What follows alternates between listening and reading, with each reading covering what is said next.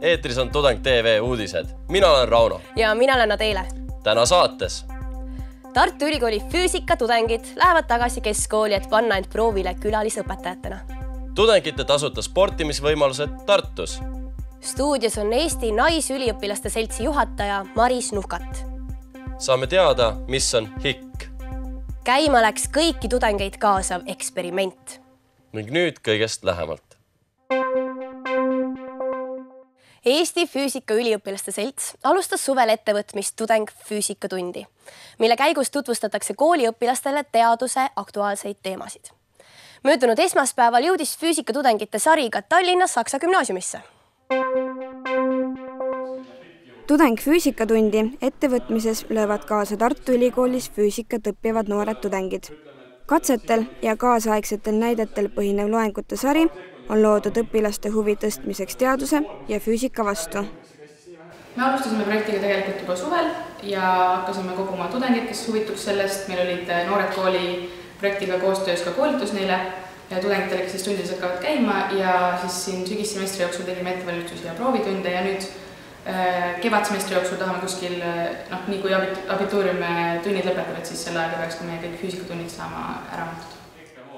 Tudengid on külalisõpetajatena ette valmistanud 8 loengut ja igal neist on oma kindel esitaja. Näiteks esines Saksa gümnaasiumis füüsikatudeng Sander Alvin Kelder, kes rääkis õpilastele superkondensaatoritest ning kuidas neid tänapäevases tehnikas kasutatakse. Miks on sellised tudengid õpilastele loengud olulised?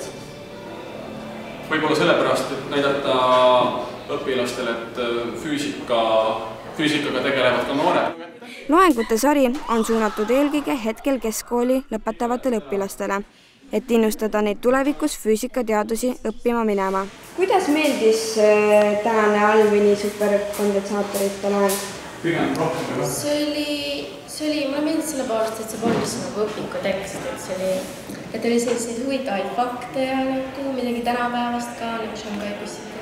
Kuigi Eesti Füüsikatudengite seltsil on kuni kevadeni suurem osa külastuskokkulepetest tehtud, on siiski veel kiirematel võimalust tudengeid endale tundidesse kutsuda.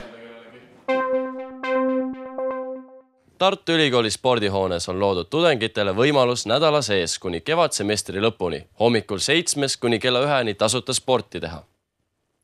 Tudeng.tv Tartu korrespondent Mihkel käis uurimas, mida selle õigupoolest tasuta saab. Olen Mihkel, vaene tudeng Tartus. Sport on minust üsna kaugel, eriti sellise 15 külmakraadiga ilma puhul. Aga ma kuulsin, et Tartu Ülikooli spordihoones pidi saama tasuta sporti teha ja seda juba hommikul kella 7 alates kuni kella 1. Läheme vaatame, kas see vastab tõele.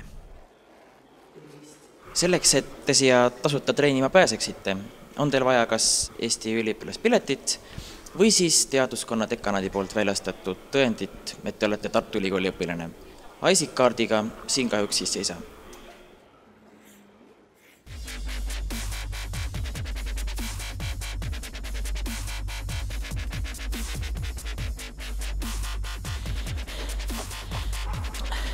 Peale mina on siin veel päris palju jooksjaid. See jooks, see väsitab. Aga ma tunnen, kuidas tervis jookseb minu sisse. Nagu te näete, siin on väga ilus punane rada, mis on kummist. See on jooksurada. Ma just tulin oma esimeselt jooksult ja see oli väga soendav. Peale selle, et siin on võimalik joosta nii palju, kui süda lustib, on siin võimalik ka erinevaid muid treeningharjutusi teha. Näiteks kõhulihased, lõuatõmbamine, kätekõverdused ja siin saad veel igasuguseid muid treeningkavasid endale välja mõelda, mida selle tasuta paketi sees olla saaks. Minu treeningpäev hakkab jõudma lõpule ja pärast igat treeningut oleks hea ka ennast natukene venitada, et pärast kodus ei oleks lihased valusad. Selleks olen ma jõudnud siia venitusaparaadi juurde, mis esmapilgul näeb välja justkui ämbliku võrk. Siin on mõningased instruktsioonid, ette antud, millist lihasgruppi sul parasjagu siis vaja venitada on ja millist piirkonda sa siin selleks katsuma peaksid? Minu tänane spordipäev on läbi saanud. Ma tunnen ennast kui uue inimesena. Pärast seda paari tundi jooksmist ja muud treeningut tehes mõistsin ma, et inimene vajab sporti nagu karu koobast. Aga kui minna edasi, siis peale selle, et sa tuled siia hommikul ja hakkad trenni tegema, saad sa ka ülikoolist valida mõned vabaained, mis sisaldavad ka praktikume. Need on siis näiteks jalgpall, korvpall, suusatamine, maadlus ja kergejõustik. Sinna juurde käivad ka muidugi mõningased teooriatunnid, kuid selle juures on ka täiesti tasuta treening. Mihkel Vinogradov, Tartu. Eesti naisüliõpilaste selts korraldab 7. veebruaril konverentsi nimega Suhkrust ja jahust ja maasikavahust Eesti haridus, kus käsitletakse soolist võrdsusetust Eesti hariduses. Täna on stuudios Eesti naisüliõpilaste seltsi juhataja Maris Nuhkat, et põneva nimega konverentsi teemavalikut veidi lähemalt selgitada. Tere tulemast stuudiosse, Maris. Tere. Küsiks kõigepealt, et millest kogu see konverents ajendatud oli?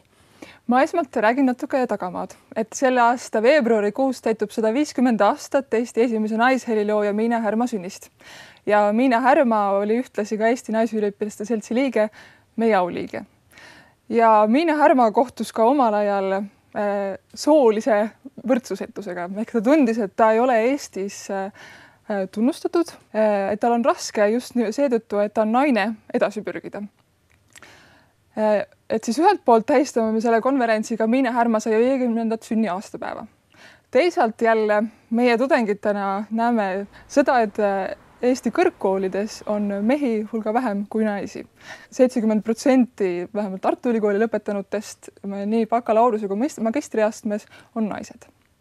Ja tekkiski meil see küsimus, et kust selline olukord on tekkinud, mis seda põhjustab ja ka kas sellel on tagajärgi Eesti tööturul ja ka miks mitte Eesti demograafias ja rahvastiku jagunemisel. Nii et millised teemad teil konverentsil täpsemalt arutluse alla tulevad? Seal on erinevaid teemasid. Ma tooksin siinkohal mõne põnevama näite.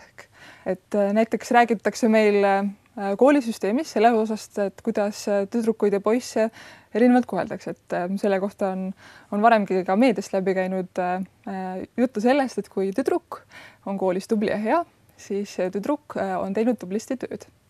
Kui poiss on koolis tubli ja hea, siis poiss on andekas.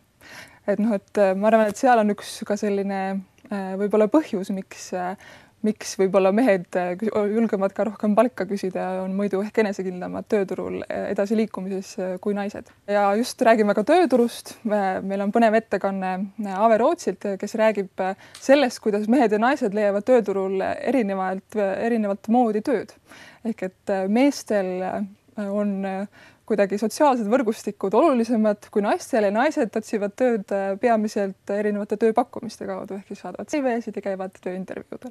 Et muidugi ei saa öelda, et see on alati nii, aga on sellised trendid märgatavad.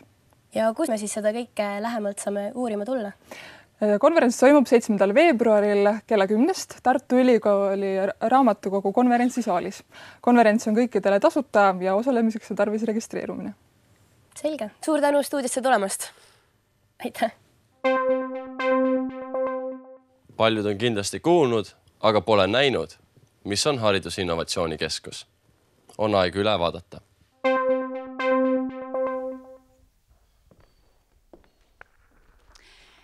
Täna oleme külas haridusinnovatsioonikeskusel Tallinna Ülikoolis, kus eri valdkonnad on koondunud laboritesse. Ja räägin nüüd siis arendusspetsialisti Pille Slabinaga. Pille, ütle, mis on nüüd selle haridusinnovatsioonikeskuse missioon? Põhimõtteliselt suur missioon on teha Eesti haridust paremaks. Panin tähele, et teil on nüüd siin korruse keskel selline hubane ruum, mis kannab nimetust ideeait ja ma saan siis aru, et kõik õpetajaks pürgivad võivad tulla ka sinna oma uute ideedega. Otse loomulikult võivad kõik Tallinna Ülikooli tudengid tulla ja tegelikult väga on oodatud bakatudengid selleks, et kui nad võib-olla ei teagi, kui äge võib õpetamine olla, siis nad tulevad siia korrusele ja on koos nende tulevaste õpetajaks õppijatega ja saavad äkki inspiratsiooni ja hakkavad ka õppima õpetajaks. Õppeklassid on loodud tänapäevased selleks, et kui tudeng lõpetab selle ülikooli, siis ta läheks tööle kooli või kuhu iganes ja ta on saanud tänapäevase hariduse. Igaüks võib tulla, me kuulame ta igal juhul ära ja me ei saada kedagi minema ja me otsime siis ka partnereid huvitavatele ideedele. Rõhk on selles mõttes igakülgsel koostööl. Haridusinnovatsiooni keskus ootab kõiki tudengeid külla Terra Majja 4. korrusele. Missugused jõud võivad mõjutada keedetud riisi? Eksperimentaaltiim seadis Tudeng.tv kontori aknale üles katse, mida saavad kõik jälgida.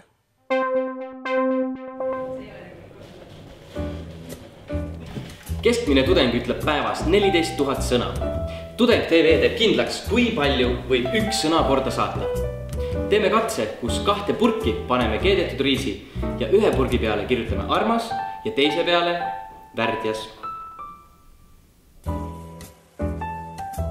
Erinevate allikate sõnul peaks see riis, mille peale on kirjutatud väga halb sõna, nädala jooksul minema hallitama. Ja see riis, kuhu peale on kirjutatud armas, peaks jääma väga värskeks. Selle nädala jooksul võite ka teie tulla meie riisitesti uudistama. Siin Astra majast Tudeng.tv kontori akna peal me seda testi just läbi viimegi.